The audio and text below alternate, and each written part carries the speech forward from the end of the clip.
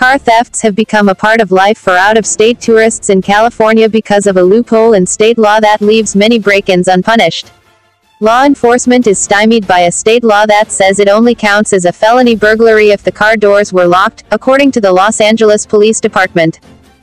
It's ridiculous that under current law you can have a video of someone bashing out a car window, but if you can't prove that the door is locked you may not be able to get an auto burglary conviction, Democratic State Senator Scott Wiener, who proposed changing the law but got pushback for the second year in a row, told the Los Angeles Times in December. According to a tracker published by the San Francisco Chronicle, an average of 66 smash-and-grab car thefts were reported each day in San Francisco in December. Many more go unreported. Wiener stressed that many of the victims of car theft are tourists who have no way of returning to testify that their car doors were, in fact, locked.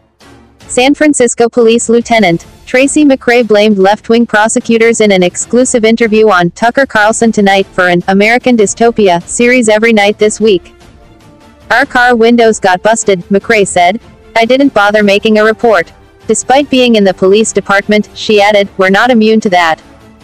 According to the LAPD, theft statewide has multiplied to 243,000 recorded in 2018, above the annual average from the previous 8 years with 223,000.